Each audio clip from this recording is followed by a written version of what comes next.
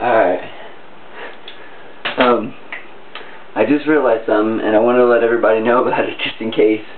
There's like an epiphany to me, but I don't know, it's not really anything super serious, but for those of us that eat Pop-Tarts, we all know the commercials are right. Toaster strudel is better. It's got to be better. It's got icing, right? And it's flakier. So, but we still like Pop-Tarts, right? Because they were the first.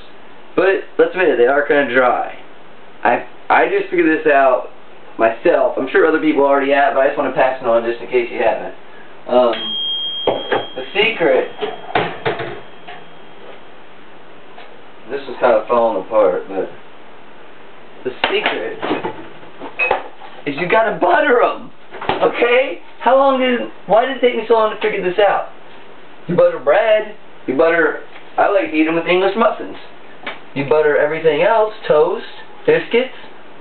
Well, look how dry a Pop-Tart is. You have to butter it.